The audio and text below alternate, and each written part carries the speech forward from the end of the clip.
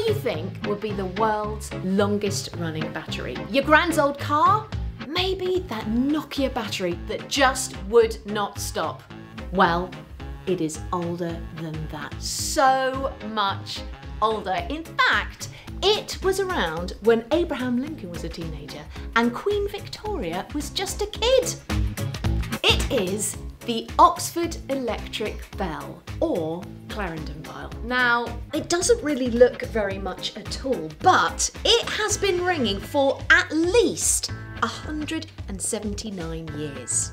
One of the reasons it's been going for that long is it's not really working very hard at all. As it moves back and forth, what happens is the little lead bell touches the two bells either side, and it charges and discharges continuously back and forth, and a small amount of charge trickles back and forth between the two ends. And the only loss basically is the resistance of the air, and occasionally it actually slows down if the humidity is too high.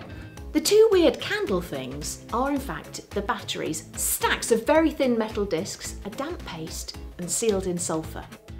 And it is really easy to make one at home. All you need is some cardboard, some 2p pieces and either aluminium foil or some zinc plated washers. You will also need some salty water, so just cut your cardboard into discs and soak them in the briny water. If you stack them with the zinc at the bottom, the cardboard in the middle and the copper at the top, then you have made a cell which has a small charge. Then you just pile them up more and more and you increase the voltage. In fact, you only need a handful to power something small like a simple calculator or a little light. We made this one and it lasted for days. So how much longer can the longest running battery keep going for? It'll keep going for about another 5 or 10 years possibly, given the fact that it actually has slowed down noticeably in the last 40 years. The reason it'll stop, of course, it'll run out of energy. All batteries eventually run out of energy. So wouldn't it be funny if it actually stopped while we were filming?